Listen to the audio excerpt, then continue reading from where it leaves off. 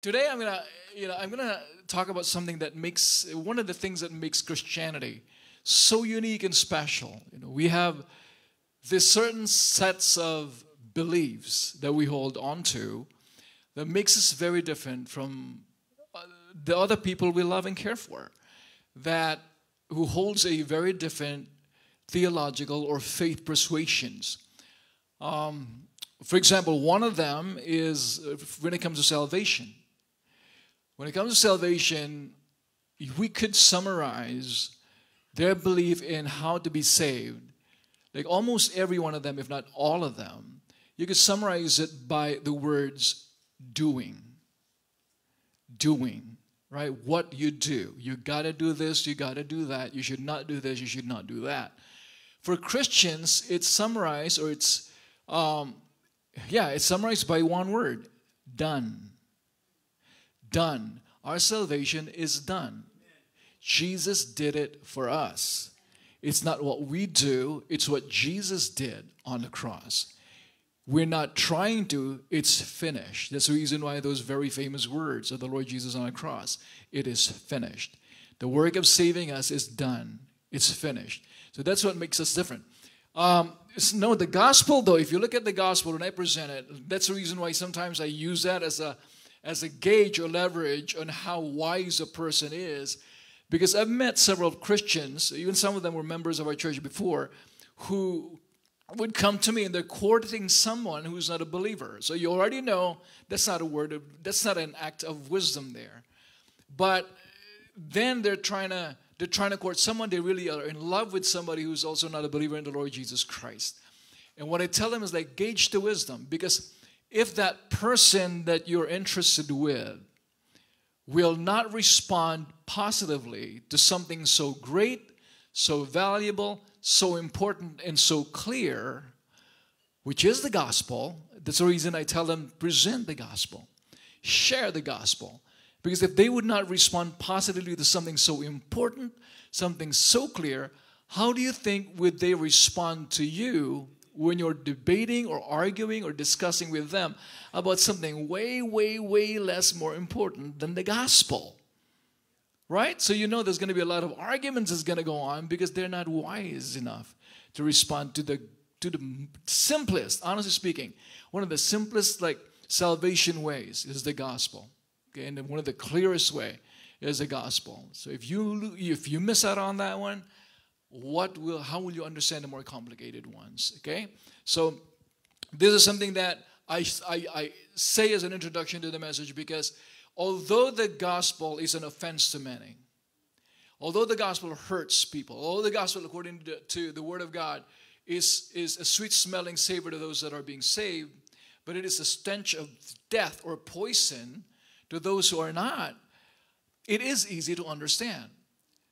One of the doctrines we have that is hard to understand, yes, people question salvation. Yes, people question the exclusivity of the Lord Jesus Christ being the only way to the Father and to get saved. But people somehow understand that. They just reject it, for those who reject it, who don't like it. But there's a doctrine we have that we carry, that we bear, that's not easy to understand. In fact, even believers of that doctrine have a hard time understanding that belief. And what is that? The Trinity. So that's what I'm going to present to you today. Okay? Today, the title of the message is Demystifying, or the Trinity Demystified. Because I'm going to try my very best. The 1 hour is not going to be enough, or 30 minutes is not going to be enough to demystify the Trinity, because many people listening to me, probably here in this room or those online, already have a preset idea. Sometimes when you have something, you're predisposed to something, you're locked into that kind of belief system that even if somebody's explaining something to you, what's caught in your mind is what you believe in, that it's so hard to change it, although what you're hearing is something so clear. So we're going to try to attempt, and I pray that the Lord will use my humble attempt to explain at least the overarching truths about the Trinity. And then again, for more details, we're going to have 2 parts on this one. For more details, please come. We're actually right now studying on our Bible study on Wednesday the foundational Christian beliefs, where you could actually ask questions and have an interchange of opinion and ideas and all of those to help each other. Okay, so I'm inviting you for that one, but we will try to accomplish something in our message today as well. Okay, Genesis 1:26 says something that probably will be the first appearance or indicator or implication of the reality of the Trinity. Genesis 1:26, the very first chapter of the very first book of the Bible in the New International Version, says these words.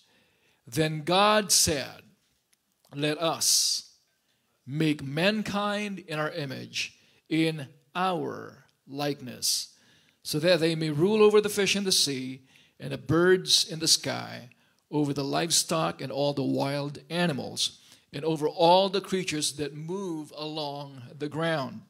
Okay? So now I'm going to talk about the Trinity, which is, throughout the course of history, especially denominations have risen, that it is one of the major doctrines of beliefs of Christianity that we consider as orthodox and indisputable, non-negotiable. Now, I know of at least one person in our generation who believe that it is not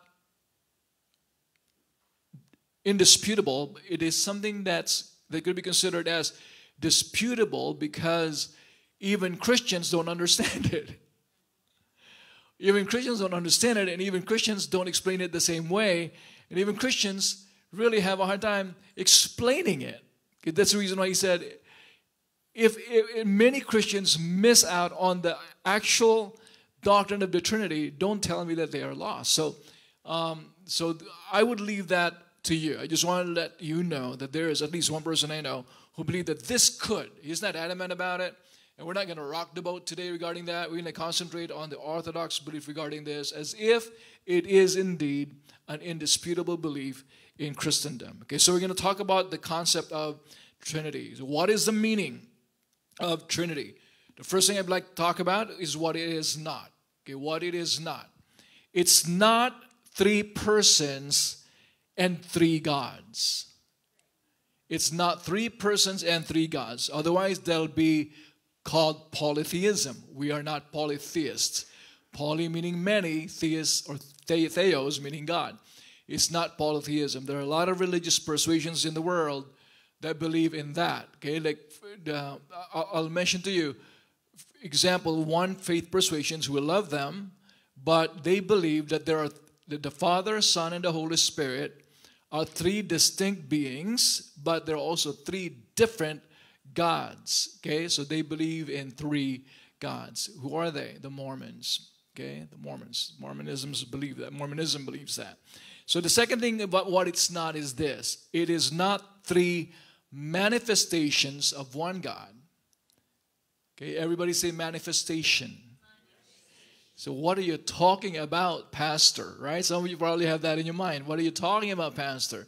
So this is like more of a transformer God.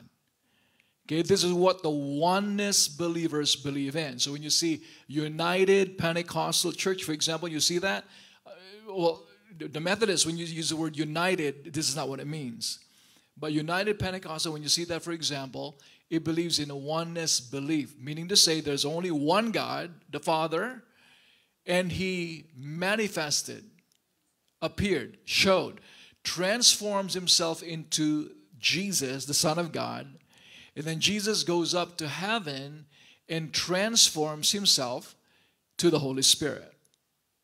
One person, one God. You got it? So the first one we had was polytheism. Okay, so which is three persons, three gods. The second one is one person, one God.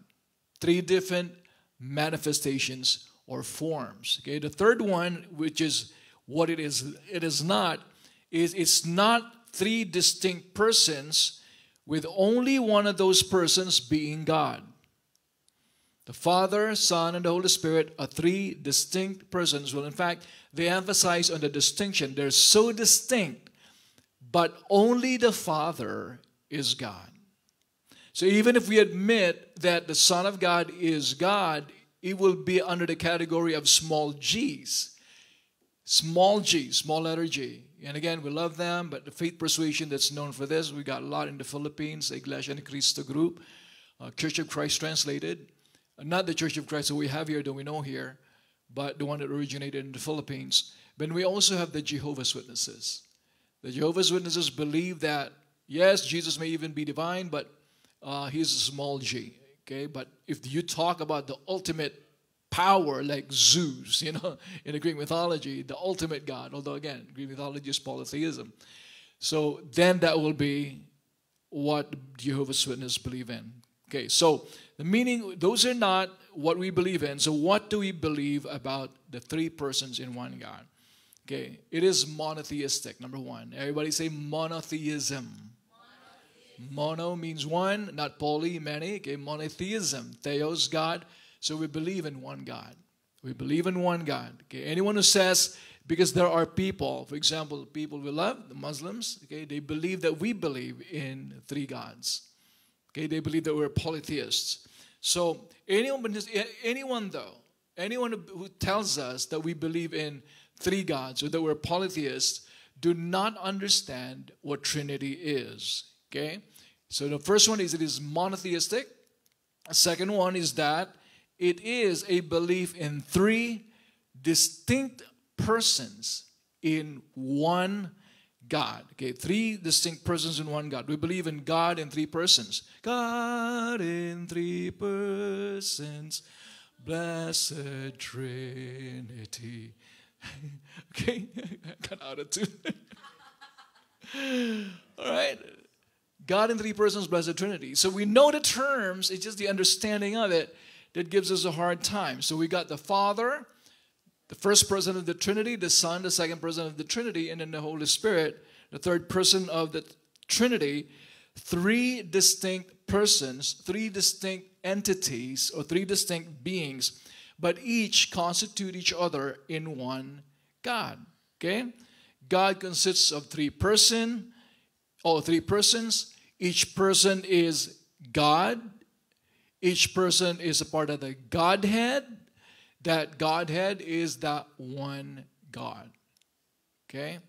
So I'm getting more confused, Pastor. Okay, so hang in there. Hang in there, all right? So we're going to look at the Bible revelations first regarding this. Okay, Bible revelation. The first one we looked at the meaning. We're going to take a look at the Bible revelation. The Bible explicitly, when it comes to one God, there's no problem understanding that. A lot of people, a lot of persuasions who don't agree with us in the Trinity believe in one God. Always remember that. So, but the Bible is explicit about it as well. It's like direct statements from the Bible. I'm going to read to you a lot of passages regarding that. Not all the passages that I have, but a lot of the passages I'm going to read to you. I'll determine when I'm going to stop. Okay, so Isaiah 43:10. Almost everything is from the International Version. You are my witnesses, declares the Lord. In fact, this verse I'm reading to you right now is one of the main verses that Jehovah's Witnesses use. Okay? This one right here. You are my witnesses, declares the Lord, and my servant whom I have chosen, so that you may know and believe me and understand that I am He.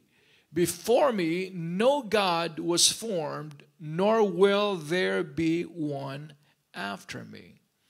Okay? So that means to say there's one God. It's very clear about it. There's no other God but Him. Nobody was formed before Him. Nobody will be formed after Him. There's not going to be an additional God. Okay? Isaiah 44:6-8.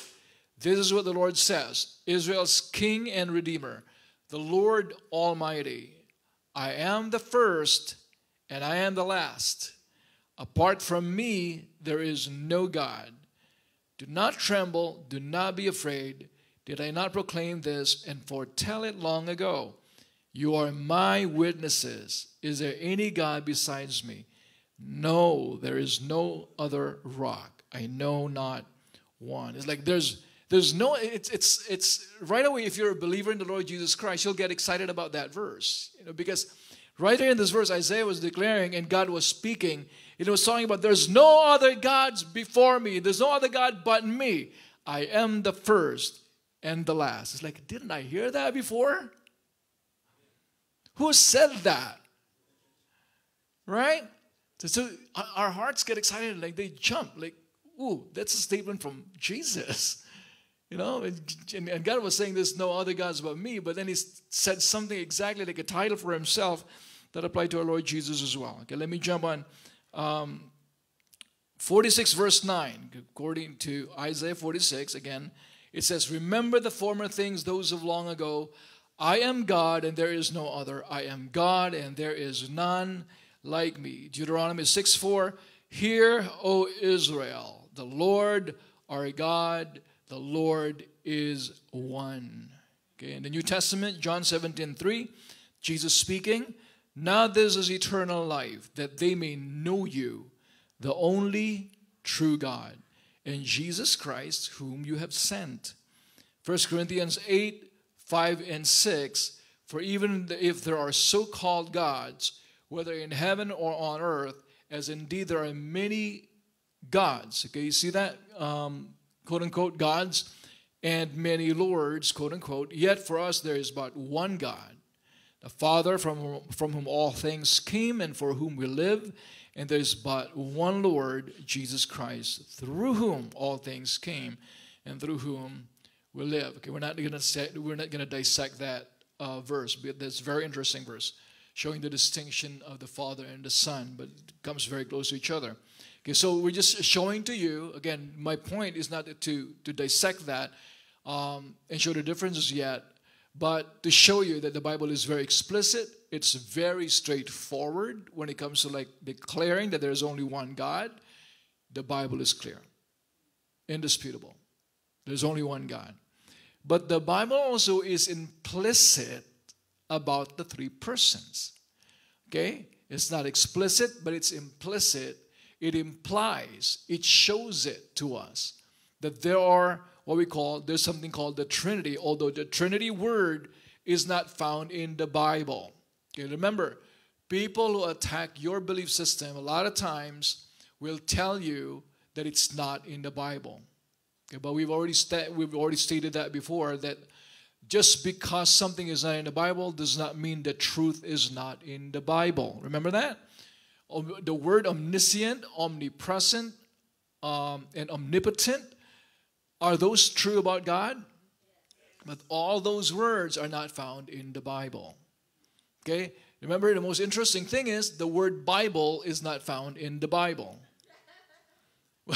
Well, we believe it. So it's not a legitimate attack or polemic, okay, against Christianity. Okay, so the first thing that you'd notice, I'm going to read to you some of the verses where it actually implies the presence of the Trinity. Very familiar. Some of them are very familiar to many of us. Matthew 28:19.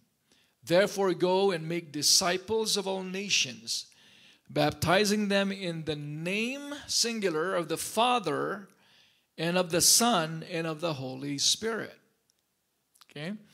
1 Corinthians 12:4-6. So you saw the Father there. Okay, remember, we're not dissecting this in a deep study. That'll be on a Wednesday or Tuesday. But we're going through this, okay, just to show you that, yes, it was one God declared explicitly, and then we've got Trinity implied in the Word of God. 1 Corinthians 12:4-6.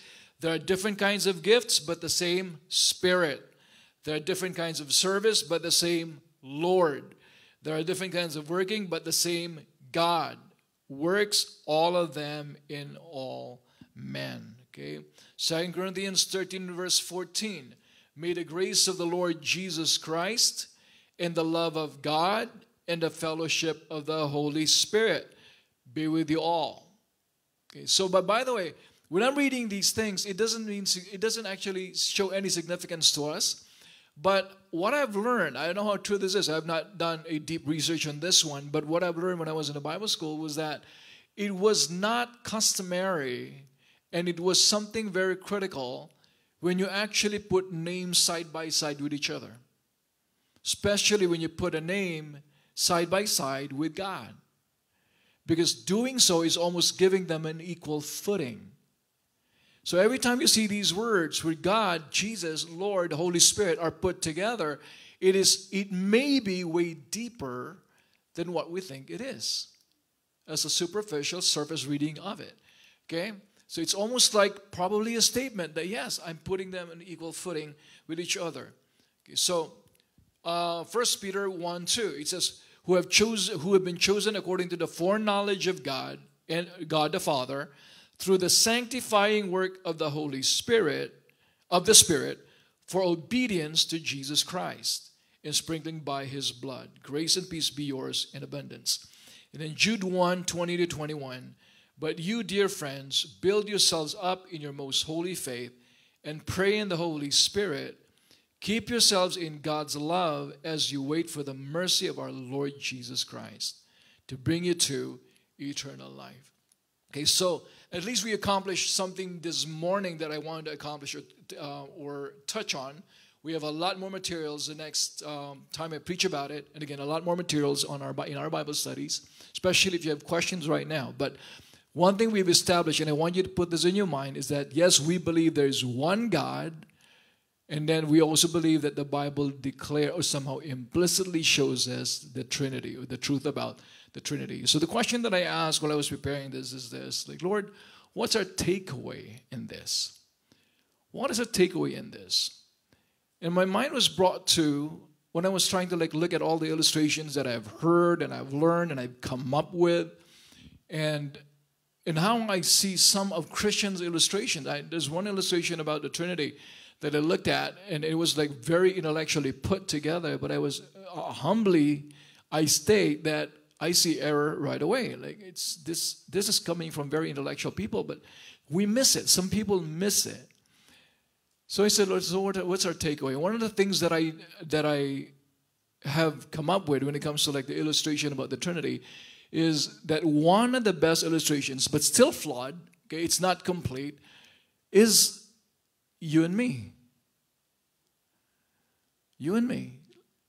In the sense that when God says, in the beginning we read that word, that God created you and me in his image. Now that image there is defined so many different ways and interpreted so many different ways because the Bible is not straightforward as to what that image is. We know that God doesn't have a physical form, so it may not be physical. And we don't look like, or else God is going to look like so many other faces, right? It's not physical because the Bible tells us it has no form. So, but when it talks about being created in God's image, I saw like this is a good illustration for Trinity, which is it's still, again, lacking, not exactly parallel to each other, but comes very close to home. Like last Wednesday, I was telling everybody, if you get confused right now, we're going to stop our study, but it's possible to have 3 in 1. So don't ever think that it's not possible that we could have 3 in 1. And I told everybody, if you drink coffee with cream and sugar, that's 3 in 1. Okay, so you already have that there. 3 separate things: coffee, sugar, and milk or cream. But in one instant, they could all be together in this coffee you're drinking. When you drink that, you don't say, I'm drinking coffee, cream, and sugar. You're drinking coffee, right? You got everything there. So, but one thing that I believe is more theological in application or illustration is you and me being created in God's image, because you and I have 3 parts in each one of us: the body, the soul, and the spirit. Right? Body, the soul, and the spirit. Of all these 3, there's only one that you see: the body. Colossians 2:9 tells us that Jesus is the fullness of the Godhead bodily. In the Godhead, you're not going to see anybody else except Jesus. Every time you see God in a body, what I mean to say is in a bodily form. Every time you want to see God in a bodily form, it will be Jesus. Okay? So I said, okay, what is this? What is it? What can we know more about this thing? And there's so many things I could go to when it comes to the application of this. But I said, okay, since it's talking about him being created in his image, the first thing I'd like to encourage everybody is this. Okay, God, as I said, even in the best and the greatest illustration we have, is still flawed. We're always going to lack. We're always going to fall short when it comes to God. Just because it is hard doesn't mean it's not true. I admit the doctrine of the Trinity for some of us is not easy to understand. But just because it's not easy, that we join others in creating an understandable God. My challenge to you is, whether you understand it fully or not, is to keep on growing in our knowledge of God. Keep on growing in the knowledge of God, because there will never come a time, and God knows about this, He sets His standard very high. Be ye perfect, for your Father in heaven is perfect. He also tells us in the Word of God that we're not going to be perfect permanently. Right? Like Him. Even in our perfection, it's not going to be as perfect as He is. Okay? We're all going to fall short of His glory every time. But my challenge is because there's so many cults, thousands and thousands of cults have been formed because of the lack of understanding of this Trinity. And for them to understand it, for them to actually know it, they change what the Bible teaches and they start worshiping and creating a different God. So my challenge for us is, whether we understand it or not, we worship the one true God. Don't create it. Don't deviate from it. Worship the one true God. But I challenge each one of us, know Him more. Spend more time with Him and spend more time. How do we know God? Spend more time with Him and spend more time with His Word. That's where we get to know our God, okay? And just find rest in the truth that we can never really know God fully, okay? But I'm okay with that. And that's very important. It's very important. Can I share to you, like, I know of a person who's so intelligent, so smart, but whenever I talk to him about the gospel and being more serious about it, he just comes up with a lot more questions. And his passion is that before he gives his life over, or before he fully or totally commits his life to Jesus, he wants all of his questions answered. And I told him, you know what, that's not God's call for us. Because we are not omniscient beings. We don't know it all. And we will never know it all. We will always have questions that are unanswered. But my encouragement for you and for him was, with all the answers you've gathered, make a decision. With all the answers, albeit incomplete, that you have gathered, which one is the most reasonable? Which one is the most plausible? Which one is the most believable? Which one makes the most sense? I tell you, and I challenge you to challenge me in this, the Christian faith and dogma is the most reasonable of all theirs that you're going to read. It answers justice. It actually presents love. What persuasion started with a founder saying, I came to die? What persuasion started with saying, I came, left the glories of heaven, came down to this earth mud, to give my life for the salvation and the sins of people who don't care about me? What faith persuasion started with that? Did anybody come up? Did he just come up with that? Who would come up with that anyway, right? I want to start a religion. I'm going to die for this religion. And while I'm dying for them, they're going to beat me up, you know? Nothing could present to us the love of God and the justice of God together except the gospel. That's where you find it. The cross shows us the love of God, but it also shows the justice of God. We never got away with it because somebody paid for us. Okay? So the next thing I'd like us to focus on in relation to the Trinity, okay? It's talking about oneness, and it's also talking about differences. So my encouragement to each one of us is this, because in that oneness, by the way, do you realize that the Trinity proves the love of God?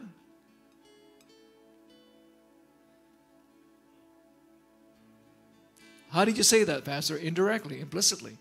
Do you know that love, remember I told you, I forgot already the verbatim of this, but a song is not a song until you sing it. A bell is not a bell until you ring it. Love wasn't put in the heart to stay. For love is not love until you give it away. If there was no Trinity, there was no giving away of love. If there was only one, who are you going to give that love to? How are you going to express that love to?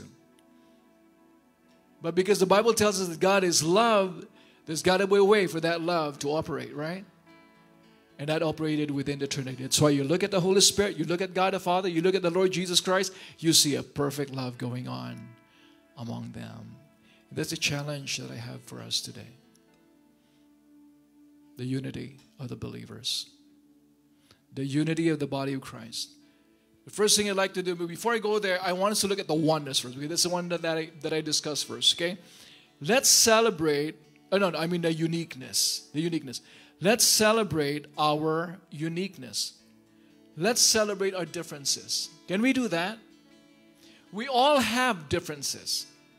The world is replete with differences. We are surrounded with differences. Okay? We have different colors. We have different races. We have different status in life. We have different features. We have different heights. We have different genders. We are surrounded. We have different ways of doing things. But instead, what happens to the world, the way the world reacts to it is, because of this difference, even in a relationship as close to the relationship of Jesus and the church, even in a relationship between husband and wife, what happens is the relationship gets distorted or broken and hurt and devastated and destroyed because we don't know, or people don't know how to handle differences. As believers in the Lord Jesus Christ, we handle the things differently.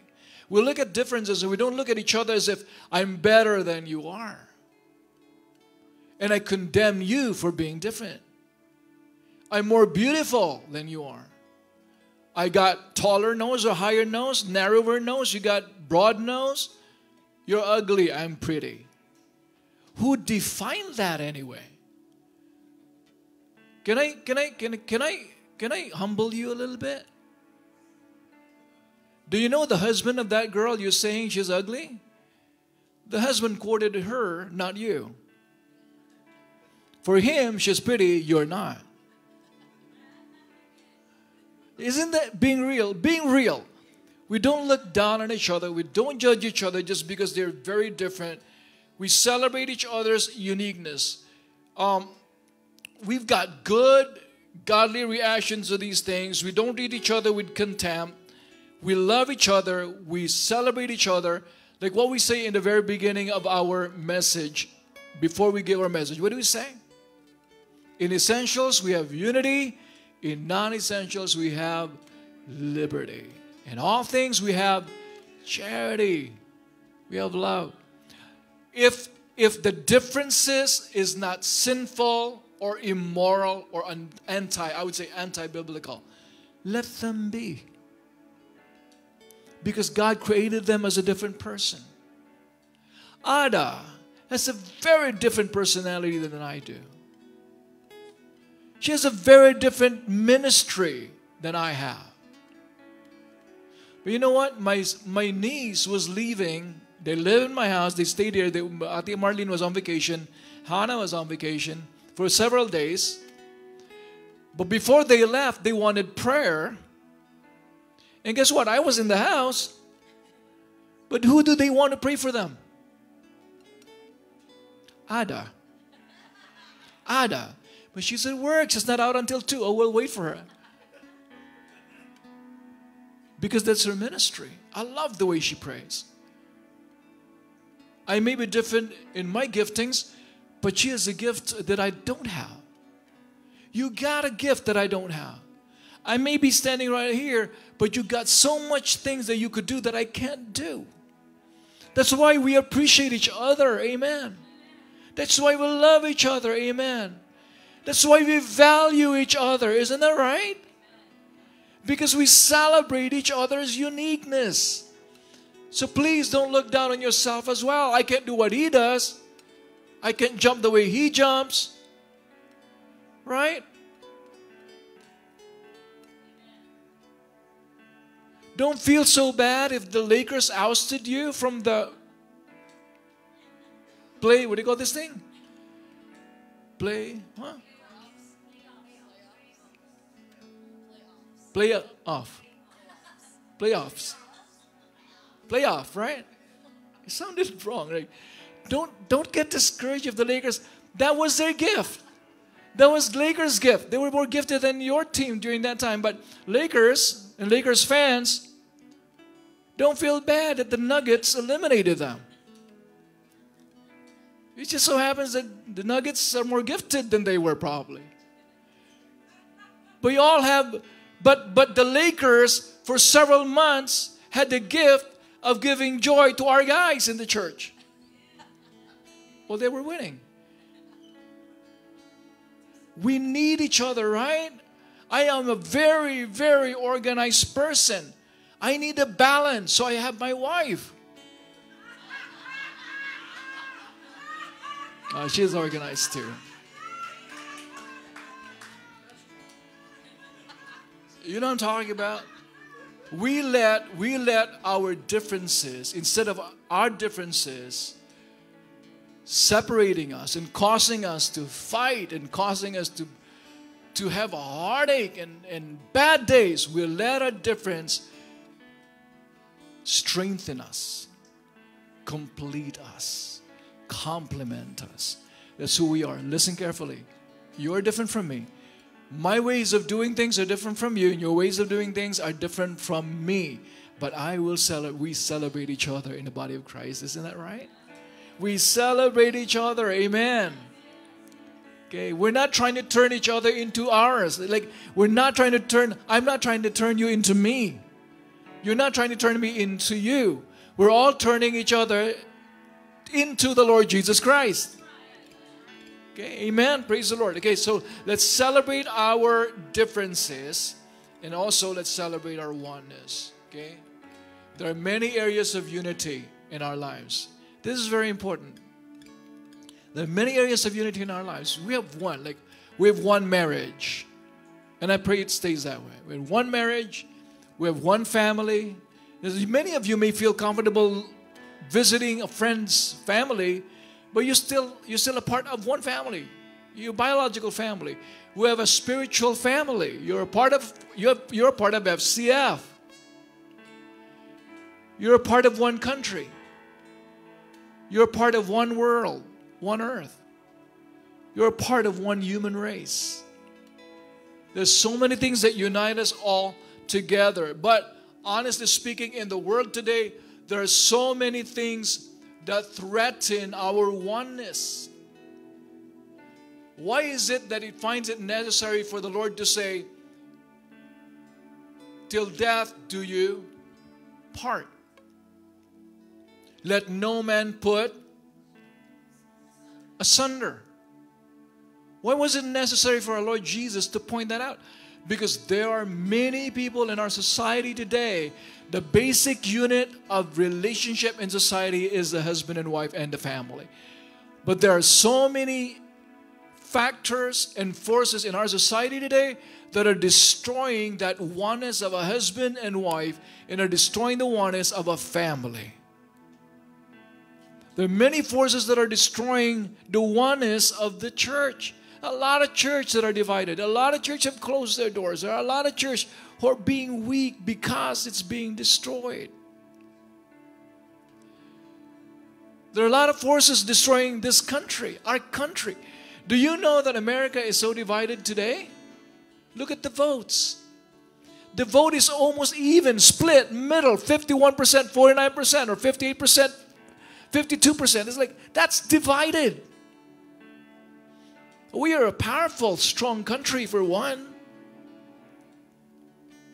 But the beautiful thing about believers is that we believe in what Jesus says to us. We are loyal to this country.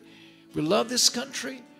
And not only this country, but you're being so like patriotic that you hate everybody. No, we love this country and we also love the world.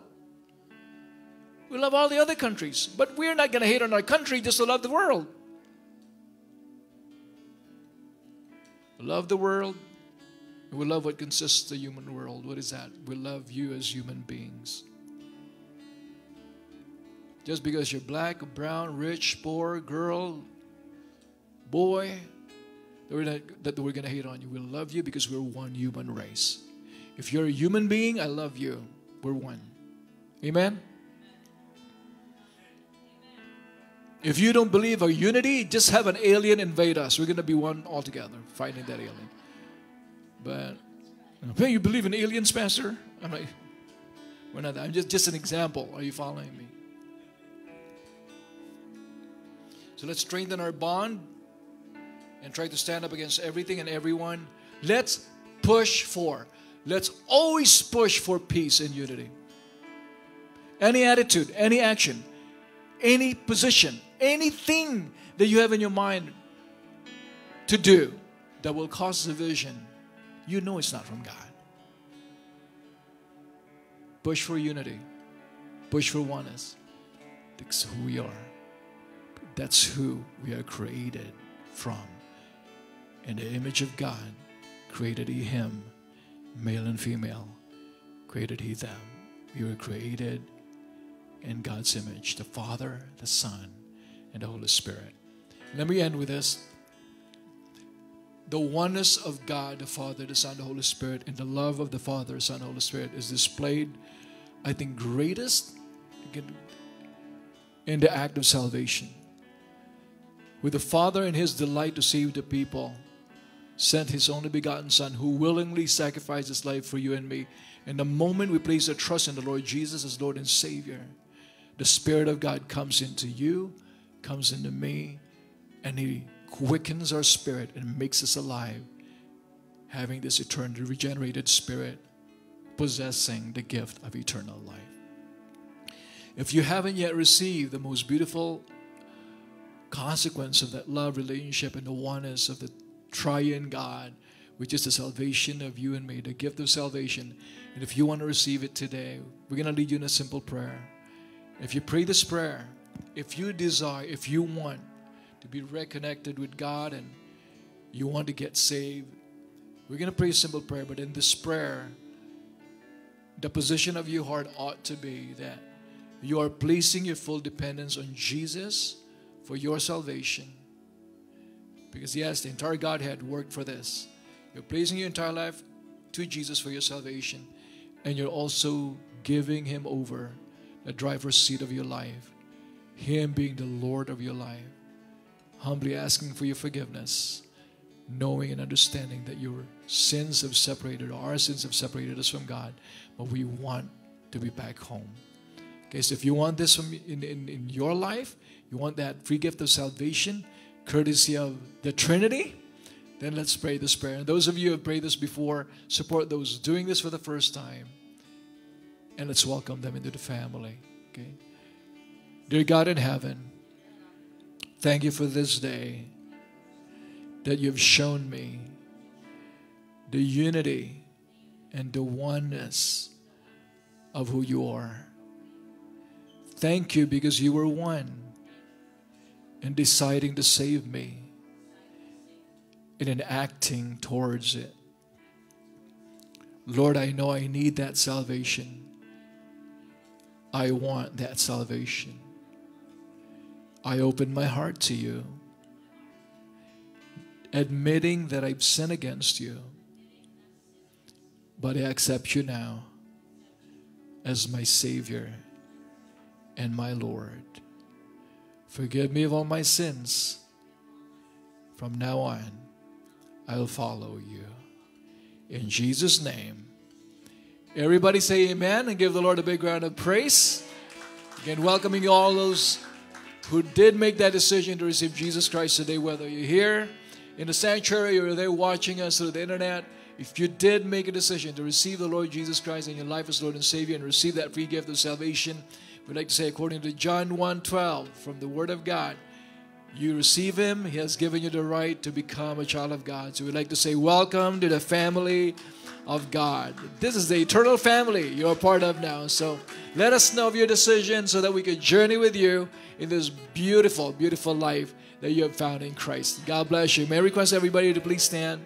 Now we're going to pray. We're still going to ask the prayer team to come up, but we're going to give the benediction right now, and the prayer team to come up right after that. And if you have a prayer need and if you have a rift in your family, a rift in your marriage, and if you want God to mend that and make you one, to work better for oneness in your family, whatever, in your workplace, whatever it may be, and you need prayer for that, God is on your side because you're on His side on that one. Okay, everybody just go ahead. We're going to close in this just blessing God. And now unto Him who is able to keep you from falling and to present you faultless before the presence of His glory with exceeding joy. To the only wise God our Savior be glory and majesty, dominion and power, both now and ever. Everybody say, amen, amen. God bless you. Thank you so much for coming today. We appreciate you. We really, really love seeing you every Sunday. God bless you. And have a good day. Have a good weekend. Till we see each other again. God bless.